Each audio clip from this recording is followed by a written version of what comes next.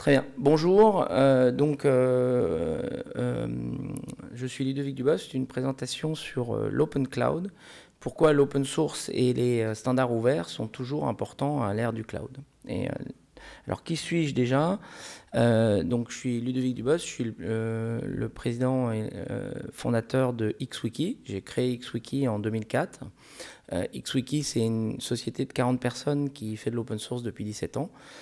Qui fait des logiciels collaboratifs de partage de connaissances et aussi d'édition collaborative, donc avec le logiciel Pad, qui est un second logiciel qu'a fait la société XWiki, qui pour résumer est un Google Docs ou un Office 365 chiffré de bout en bout, et qui a beaucoup de fonctionnalités. Je vous invite à aller le regarder. Vous pouvez l'utiliser gratuitement sur pad.fr et partager des documents plutôt qu'utiliser les solutions non souveraines. La société XWiki est aussi membre de Euclidia, de OW2, du Hub Open Source. On est un acteur présent dans l'écosystème open source français et européen. Alors, pourquoi en fait on va parler de l'open cloud? C'est quel est le business model un peu typique du cloud? C'est en fait le business model typique du cloud, c'est je récupère des utilisateurs, ensuite il se passe des choses et au bout d'un moment je gagne des sous. Alors, mais quel est le piège de ce modèle? En fait, c'est je récupère des utilisateurs en fait dans les services cloud. Je parle en particulier des services SaaS dans cette vision-là. C'est qu'on offre assez largement des produits pas chers, voire des produits gratuits. Donc je fais une offre gratuite que les gens vont pouvoir utiliser largement pour que, en fait, par effet réseau, on ait un maximum d'utilisateurs petit à petit. Et ensuite, on crée aussi un lock-in des utilisateurs à l'intérieur du système, donc soit par habitude, soit par la rétention, par les données qu'ils ont mis dans le système et l'absence de moyens de les extraire du système, c'est-à-dire l'absence de standards dans l'implémentation du logiciel. On crée ce lock-in utilisateur qui est renforcé aussi par le lock-in réseau, c'est-à-dire on collabore avec d'autres personnes donc, qui utilisent le même système et finalement on se retrouve globalement dans un système dans lequel on a du mal à sortir. Et puis ensuite, quand le service est connu, on réduit l'offre gratuite ou l'offre qu'on fait, on augmente les prix ou voire on fait des extensions horizontales pour offrir des nouveaux produits qui, eux, seront beaucoup, où les offres sont beaucoup moins intéressantes. Et ensuite, on augmente en fait globalement le prix. Et on peut le faire parce que le lock-in est d'un niveau extrêmement élevé. C'est-à-dire que comme on a les données dans un service qui est géré par quelqu'un d'autre, on ne peut pas dire non à une augmentation de prix. Alors, quelques exemples. Nous, alors chez XWiki, c'est un concurrent du logiciel Atlassian Confluence. Ça fait des années que c'est un logiciel open source qui a des fonctionnalités très similaires à Atlassian Confluence. Mais il se trouve que le logiciel Atlassian Confluence, quand il a été lancé, la société Atlassian avait une stratégie de prix plutôt agressive. C'est-à-dire c'était des prix raisonnables. Donc par exemple, pour 100 utilisateurs, pour 500 utilisateurs, ça va être 4 000 € ou 4 000 $. En achat une fois, et puis après avec une maintenance de 50% par an. Et donc ça c'était en 2005 sur ce qu'ils faisaient en on-premise. Sur le cloud, en 2010, leur offre était à 700 $ par mois pour 500 utilisateurs.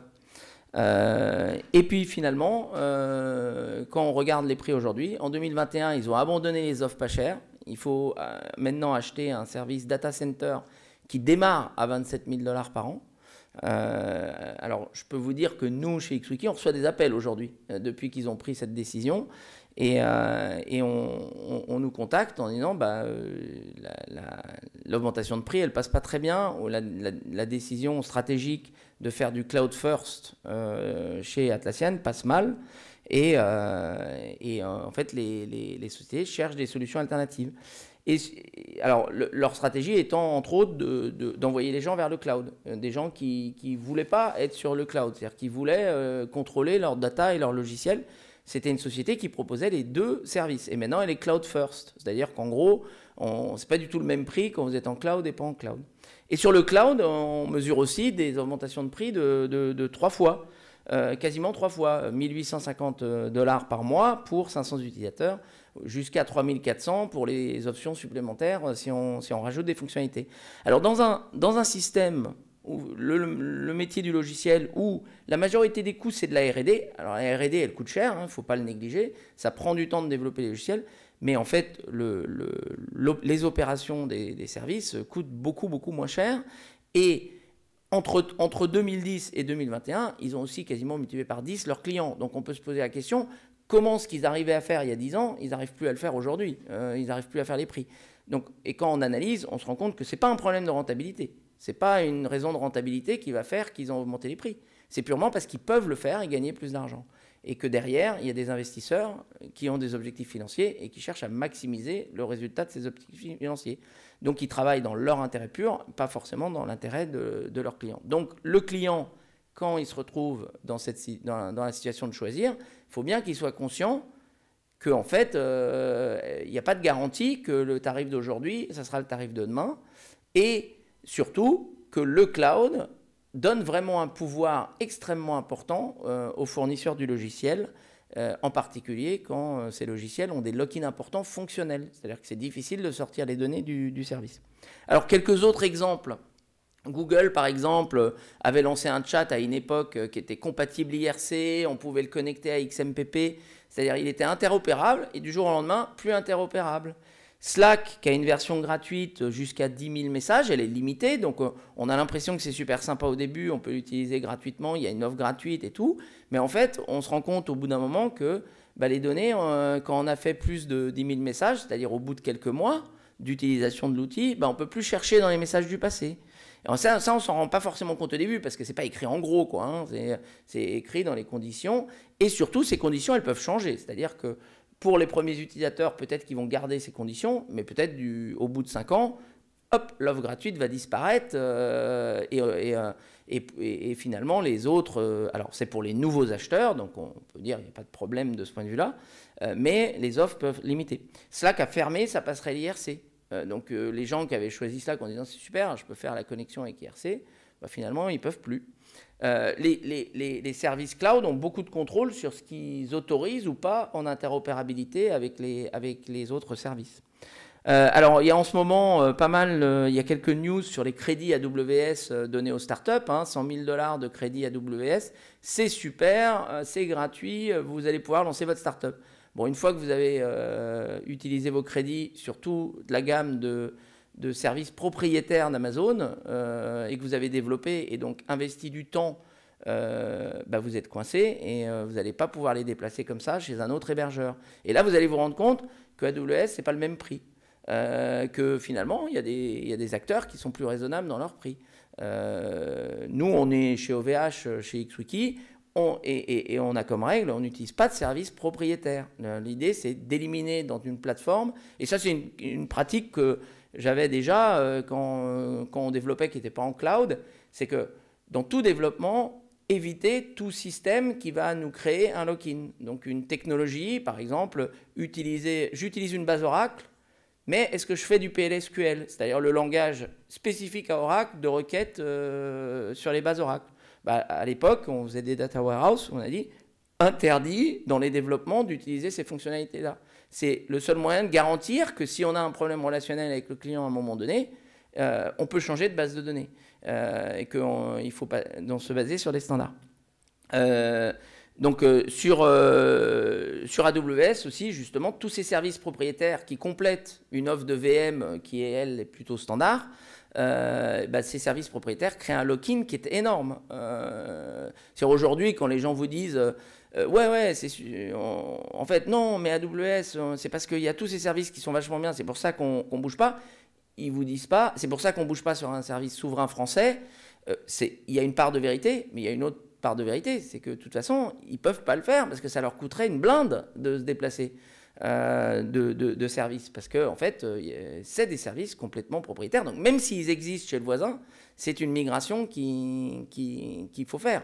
Et ça, effectivement, les startups, elles n'ont pas envie de le faire, même si ça coûte plus cher en opération tous les ans. Les services bundlés aussi, ça c'est un point qui est quelque part un peu piégeant. On va vous donner des services nouveaux et petit à petit, on va étendre l'offre qu'on peut faire sur vous. Alors, un point que j'ai envie de dire, c'est aussi, alors à côté de ça, le cloud propriétaire, il adore l'open source. Il adore l'open source quand c'est les autres qui le font.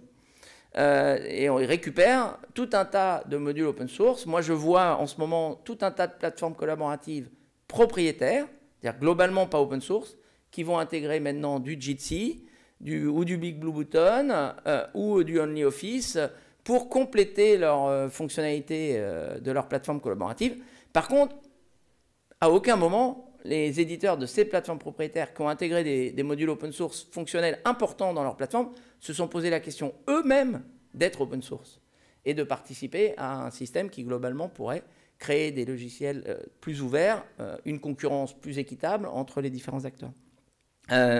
Et on voit que les éditeurs propriétaires contribuent peu ou à la marge. Alors, on pourrait dire, il y a des contre-exemples. Microsoft est un énorme contributeur de l'open source. Google est un énorme contributeur de l'open source.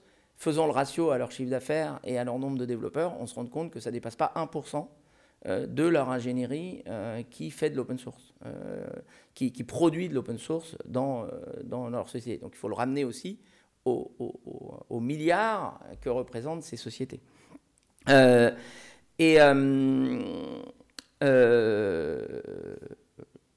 Dernier point, j'ai un peu oublié ce que je voulais dire sur ce point.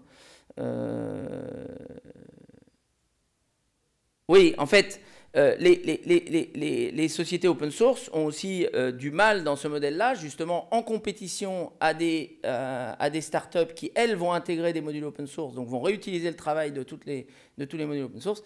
Les startups open source elles-mêmes ont du mal finalement à se développer à la taille de ces startups, par exemple à être des licornes, si on considère que c'est une bonne chose à faire. On voit par exemple les décisions d'Elasticsearch face à Amazon Web Services, où ils se retrouvent en concurrence avec Amazon Web Services. C'est-à-dire Amazon Web Services propose le service Elasticsearch sur leur plateforme en contribuant plus ou moins au service, et Elasticsearch qui eux-mêmes proposent un service cloud sur leur logiciel open source. Il y a une concurrence qui se crée et finalement ça rend difficile pour une société comme Elasticsearch de devenir un mastodonte. Alors après, moi je considère que ça ne veut pas dire qu'ils ne peuvent pas vivre. Ils peuvent tout à fait vivre bien. Par contre, évidemment, on ne va pas avoir des sociétés énormes open source qui auront des grands succès, tout simplement parce que le principe de la licorne, c'est d'avoir un marché captif. On ne peut pas être licorne ou mastodonte Internet sans avoir finalement un lock-in sur ses consommateurs, un marché captif derrière où on est le seul à être le fournisseur. Alors un point aussi en ce moment, on en parle, c'est que Num Cloud, nous on a beaucoup de demandes, ça monte beaucoup en sécurité sur le cloud. Et alors ça c'est un point qui est intéressant, c'est qu'on dit ouais le cloud c'est moins cher. Regardez, vous allez déléguer à des spécialistes qui vont gérer l'infra à votre place. C'est-à-dire au lieu de le faire on-premise, vous allez le faire en cloud, ça va coûter beaucoup moins cher. Il y a beaucoup de vérité là-dedans, c'est vrai. En mutualisant la connaissance sur le logiciel lui-même, il y a effectivement une mutualisation des coûts d'infrastructure et de la qualité qui peut être meilleure. Mais en fait, on se rend compte aujourd'hui qu'en mettant sur le cloud, on a créé aussi une nouvelle gamme de problèmes qui était la sécurité informatique. Puisque finalement, quand on mettait les logiciels dans le périmètre de l'entreprise, les problématiques de sécurité étaient un peu différentes que quand on les sort du périmètre de l'entreprise. Et en fait, on se rend compte que maintenant, on dit « Ah bah oui, mais il faudrait aussi sécuriser ça, il faudrait sécuriser ça. Il faudrait que le fournisseur, il ait une certification SOC Type 2. L'État français vient d'annoncer du cloud de confiance où pour vendre aux services publics du cloud ou des services SaaS, il va falloir être SecNum Cloud. C'est quand même 20 pages, 30 pages de contraintes et de choses à respecter, qui est une bonne idée de respecter en tant que société qui fait du logiciel. Mais, et ensuite, il faut faire une certification, c'est-à-dire qu'il faut le faire valider. Et donc, ça a des coûts assez significatifs. Tout ça a un effet qui fait que finalement, le cloud va remonter de prix avec ces exigences qui augmentent. Donc finalement, cet avantage de prix qu'on indiquait au cloud versus on-premise, on peut se poser la question, est-ce qu'il va rester avec un lock-in supérieur et avec des contraintes de sécurité supérieures? Est-ce que ces avantages de prix vont réellement continuer face au fait de dire je gère mes logiciels en interne sur des plateformes qui deviennent aussi de plus en plus faciles à installer. On arrive à faire des plateformes virtualisées internes aux entreprises maintenant. Les technologies sont là pour avoir ce type de plateforme. Alors justement, le on-premise, alors il faut voir, la plupart des acteurs cloud ou SaaS n'ont aucune garantie de réversibilité vers le on-premise. Et dans le cas d'Atlassian, qui en avait, qui vous annonçait de la réversibilité, on voit qu'à tout moment, ils peuvent décider de ne plus le faire. Donc demain, ah ben non, finalement, on ne sera plus réversible. À partir de maintenant, ça va forquer entre le cloud et pas le cloud. Et puis là, ils ont laissé data center 4 fois le prix. Mais en fait, on ne sait pas combien de temps ça va durer. C'est-à-dire finalement, dans 5 ans, ils vont dire stop. Maintenant, vous allez, les grandes sociétés, vous allez aussi passer en cloud. Ou alors, donc, si entre-temps, ils ont réussi à tuer les concurrents ou à faire qu'il n'y a pas d'offre alternative capable de récupérer les datas, les clients, ils seront coincés, ils seront bien obligés de passer sur le cloud. Entre-temps, on leur a expliqué que comme il y a des systèmes comme le cloud de confiance, il n'y a pas de problème, vous n'êtes pas chez les Américains. Donc, vous pouvez mettre vos données dans des clouds, etc. Donc, les offres on-premise se réduisent. On voit qu'aujourd'hui, quasiment toutes les startups se lancent en SaaS uniquement.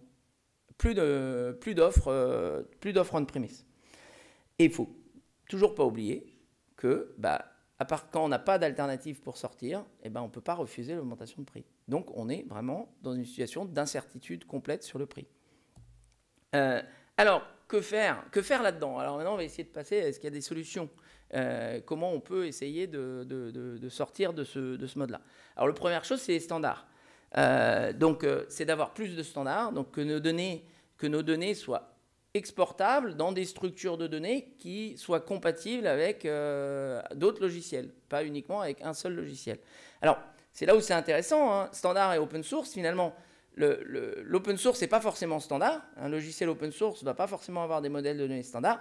Mais au moins, comme il est open source, on peut reprendre le logiciel lui-même et décider de continuer à l'utiliser avec les données. Donc il peut y avoir une concurrence sur les logiciels open source entre plusieurs acteurs, y compris nous-mêmes pouvant reprendre la décision de gérer le logiciel open source. Donc on n'est pas complètement coincé, mais ça ne veut pas dire que c'est standard. L'idéal, ça serait du standard. Alors, parce que dès qu'il y a standard, dès qu'il y a migration possible, dès que les migrations sont plus faciles, il y a plus de concurrence. Alors, le problème, c'est que quand, dans des domaines, il y a des gens qui sont prêts à mettre des standards en place, les très gros, ils ne participent pas. Donc, en fait, finalement, tous les petits acteurs se trouvent dans l'incapacité de... Ils peuvent faire de la migration entre eux, peuvent faire des systèmes entre eux, mais finalement, pas avec les gros, donc finalement, ça ne sert à rien et les petits, ils abandonnent l'effort nécessaire à faire ça. C'est un peu la même chose avec les intégrations. En fait, ça serait génial d'avoir plus d'intégration, par exemple, entre tous les logiciels open source. C'est un besoin vraiment très fort pour que l'open source soit une stack globale compétitive sur le marché. Le problème, c'est que chacun des acteurs qui a un logiciel, ce que lui demandent ses clients, c'est pas de s'intégrer avec le logiciel open source voisin, c'est de s'intégrer avec le leader du marché par au-dessus. Donc nous, on nous demande, intégrez-vous avec Google Apps, avec Office 365. C'est ça qu'on nous demande. Alors qu'on sait très bien qu'à la première occasion, ces acteurs vont rajouter une brique qui va venir concurrencer notre solution. Et donc, à ce moment-là, on aura fait un effort qui n'aura pas servi à grand-chose. On est convaincu qu'à long terme, c'est beaucoup mieux d'aller s'intégrer avec du Nextcloud, avec du Jitsi, avec du Big Blue Button, avec du Matrix, pour avoir une stack globale qui communique mieux entre elles. Mais en fait, les clients ne nous demandent pas ça, c'est pas ça qu'ils nous demandent, et donc c'est très compliqué. Alors c'est là où légiférer devient quelque chose d'important. Donc il y a des discussions, le Digital Service Act, il y a des discussions pour essayer d'imposer plus d'interopérabilité, imposer les exports-imports, la portabilité des données, mais en fait c'est très léger. Alors moi j'ai un exemple là-dessus, c'est que finalement, on a découvert qu'un des problèmes du marché de l'informatique, c'est le winner take it all, c'est-à-dire il n'y aura qu'un gagnant par domaine ou pour un logiciel particulier. Finalement, la stratégie qu'on a menée, c'est de dire il nous faut nos winners à nous, mais à aucun moment on a évalué la possibilité d'une stratégie qui est de dire il faut que ça change, que le seul fonctionnement de ce marché soit d'amener à un winner take it all, qu'il faut un système où la concurrence puisse vraiment s'établir et qu'on puisse avoir des offres qui marchent entre elles et que les entreprises n'aient pas un incentive fort d'acheter leur logiciel chez un seul fournisseur en finale. Alors, que peut apporter l'open source aussi? Ouais, je termine. Donc, déjà, de la confiance, et de la liberté et de la collaboration. Donc, en fait, l'open source peut vraiment recréer une relation de confiance aussi avec les clients. Et c'est ça que peut apporter finalement l'open source et l'open cloud. Il y a le multi-cloud aussi, donc je vais devoir un peu raccourcir parce qu'on finit le temps. Il y a le multi-cloud qui est un axe important, c'est comment on peut faire pour que les offres open source puissent être plus facilement disponibles sur plusieurs clouds. Donc, alors là, une des difficultés, c'est la relation entre les vendeurs de services cloud et les éditeurs open source. Comment on fait pour générer aussi du revenu? C'est-à-dire, si c'est les acteurs cloud qui vendent les solutions open source, quel revenu pour les acteurs qui créent ces logiciels open source? Et il faut créer des relations win-win de ce point de vue-là. En fait, donc tous les providers cloud qui prennent des logiciels open source gratuitement et les donnent à leurs clients, ils ne rendent pas complètement service au marché de l'open source. Ils créent une situation qui développe, qui fait connaître les logiciels open source, mais ils créent une situation qui n'est pas complètement soutenable du point de vue économique. Donc idéalement, il faut créer un modèle de partage de revenus entre, d'un côté, des acteurs cloud qui vont diffuser les plateformes et les éditeurs open source. Voilà. Les leçons un peu pour finir, c'est les standards, c'est encore un problème énorme et il faut continuer à les promouvoir.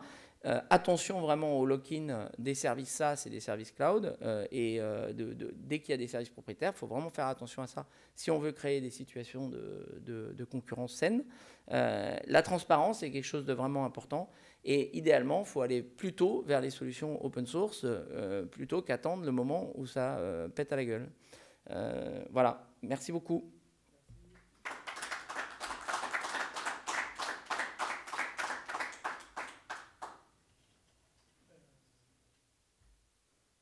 Est-ce qu'il y a des questions?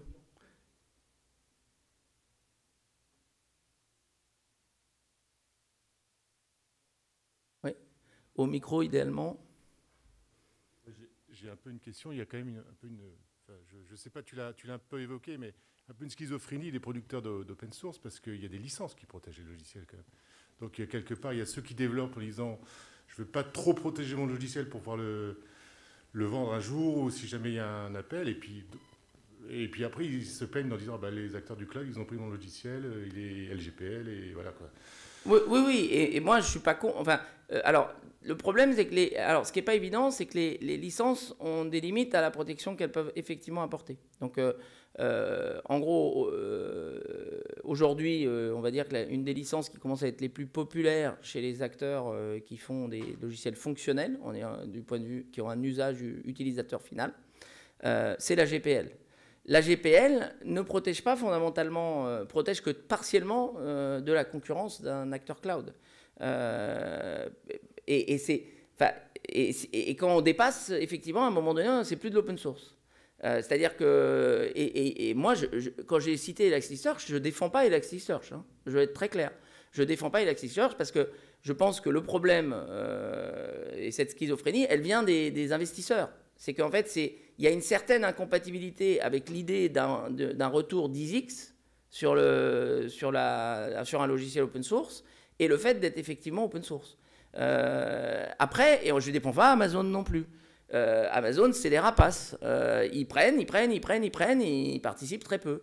Amazon a été un client d'XWiki. Hein, et ils ont payé des améliorations d'XWiki, mais ils n'ont pas de contrat de support chez XWiki. Et c'est un des plus gros utilisateurs XWiki au monde. Donc, c'est très très compliqué la relation des éditeurs open source et des partenaires en général est quelque chose de compliqué parce que finalement on a lâché un droit très large d'être concurrencé. Alors moi je suis très pour la GPL déjà comme première méthode parce qu'elle va limiter la possibilité pour les acteurs propriétaires d'aller trop facilement intégrer les systèmes et les obliger à participer, alors, à condition qu'ils respectent. Hein. Hein, il y a un procès qui est en cours aux États-Unis pour Trump parce qu'il n'a même pas donné un crédit à Mastodon pour le lancement de son truc social qui a été customisé de partout. Et donc, il n'a sûrement pas mis les modifications en ligne, alors que c'est la loi. Et les gens pensent que c'est parce que c'est open source, finalement, on peut faire ce qu'on veut. Mais non, justement, la licence, elle est censée... elle est pas choisie par hasard par les éditeurs et les créateurs d'open source. Elle doit être respectée.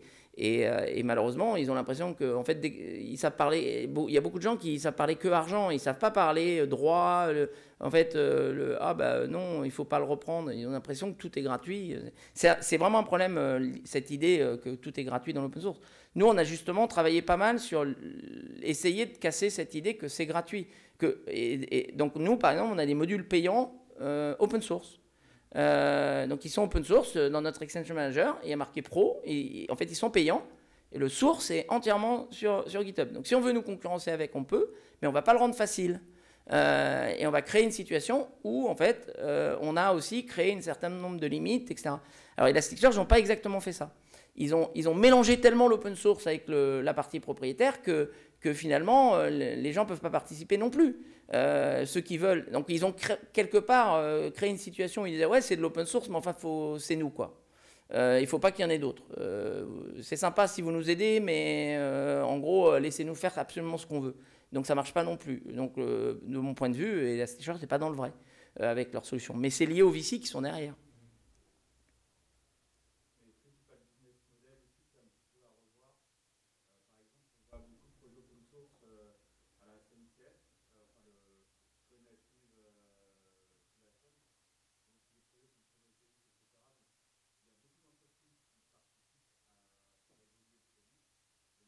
N'appartient plus finalement à une entreprise et les entreprises qui participent deviennent des intégrateurs.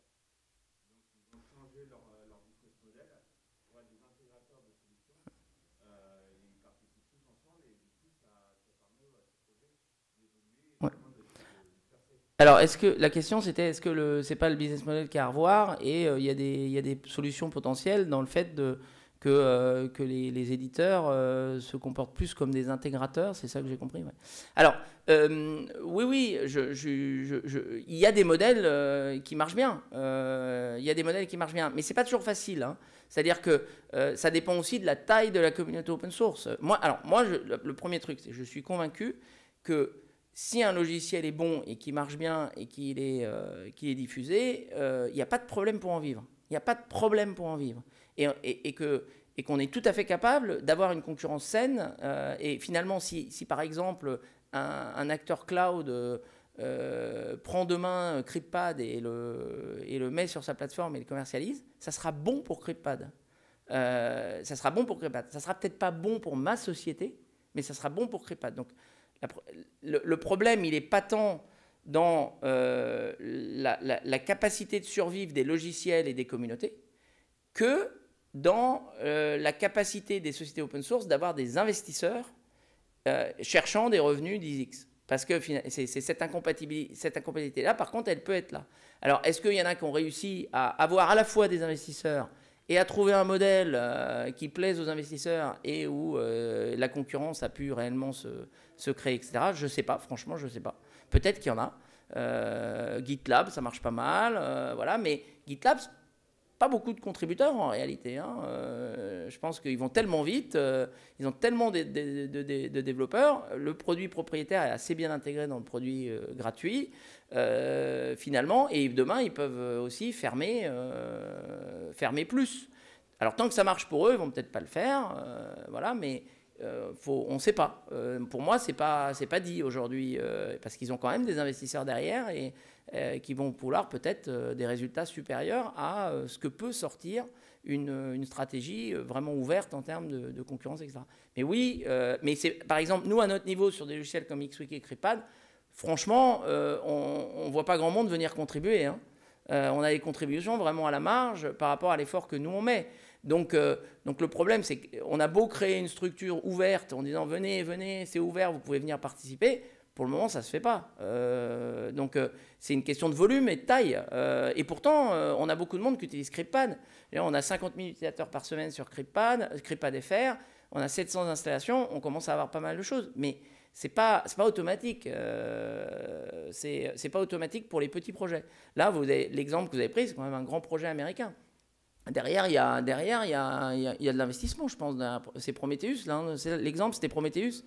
Mais il y a de l'investissement derrière. Il y a une... Ouais. Oui, mais quand effectivement il y a plusieurs sociétés, ça marche bien. Mais c'est pas facile d'arriver à ça. On va arrêter là. Si vous voulez continuer la discussion, parce qu'il y a d'autres présentations qui sont